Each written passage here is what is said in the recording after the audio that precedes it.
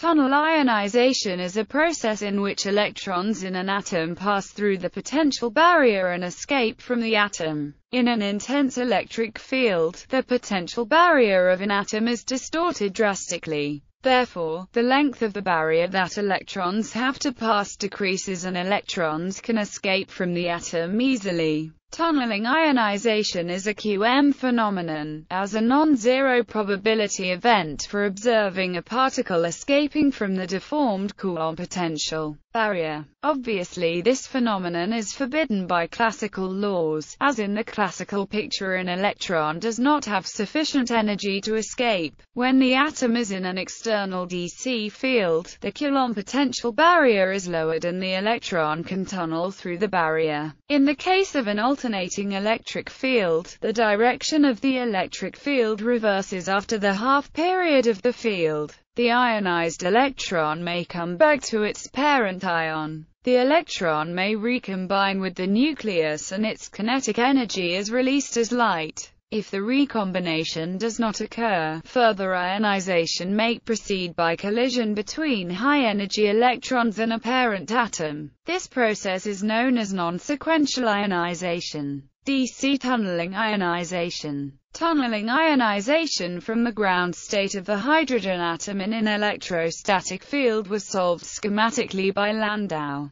This provides a simplified physical system that, given it proper exponential dependence of the ionization rate on the applied external field. When the ionization rate for this system is given by Landau, express this in units where, in SI units, the previous parameters can be expressed as the ionization rate is the total probability current through the outer classical turning point. This is found using the WKB approximation to match the ground state hydrogen wave function through the suppressed Coulomb potential barrier. AC electric field. The ionization rate of a hydrogen atom in an alternating electric field, like that of a laser, can be treated in the appropriate limit as the DC ionization rate averaged over a single period of the electric field's oscillation. Multiphoton and tunnel ionization of an atom or a molecule describe the same process by which a bounded electron,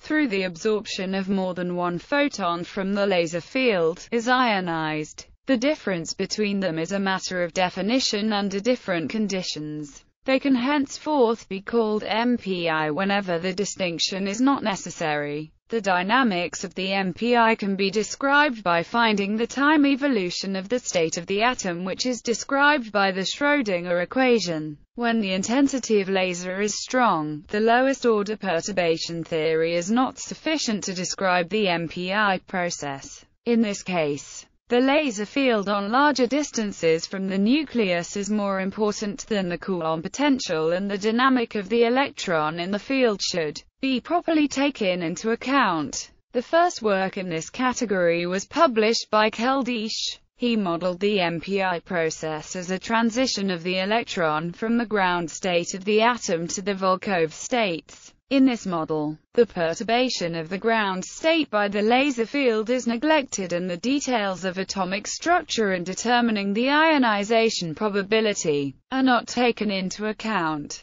The major difficulty with Keldysh's model was its neglect of the effects of Coulomb interaction on the final state of the electron. As is observed from the figure, the Coulomb field is not very small in magnitude compared to the potential of the laser at larger distances from the nucleus. This is in contrast to the approximation made by neglecting the potential of the laser at regions near the nucleus. Perelmuth et al. Included the Coulomb interaction at larger internuclear distances.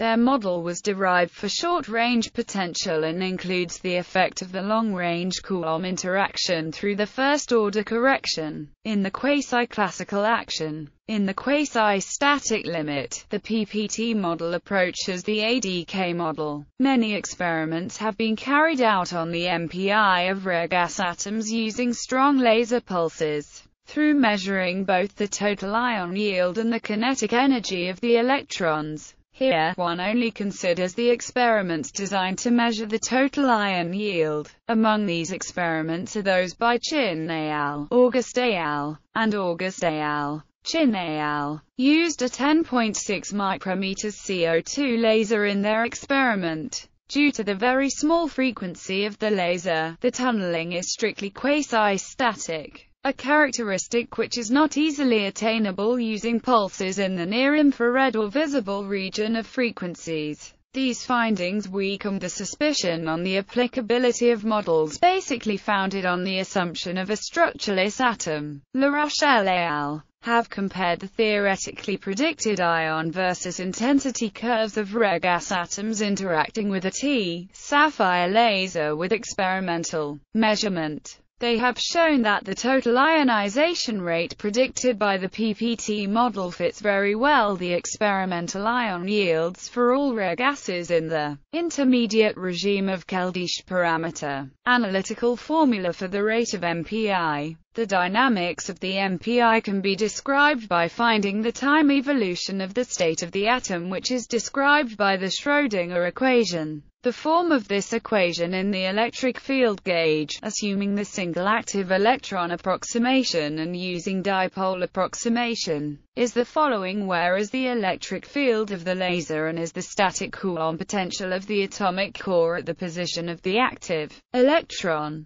By finding the exact solution of equation for a potential, the probability current is calculated. Then, the total MPI rate from short-range potential for linear polarization is found from whereas the frequency of the laser, which is assumed to be polarized in the direction of the axis. The effect of the ionic potential, which behaves like at a long distance from the nucleus, is calculated through first-order correction on the semi-classical action. The result is that the effect of ionic potential is to increase the rate of MPI by a factor of where N is the peak electric field of laser. Thus, the total rate of MPI from a state with quantum numbers in a laser field for linear polarization is calculated to be whereas the Keldysh (S) adiabaticity parameter and the coefficients and are given by the coefficient is given by where the ADK model is the limit of the PPT model when approaches zero. In this case, which is known as quasi-static tunneling, the ionization rate is given by, in practice, the limit for the QST regime is.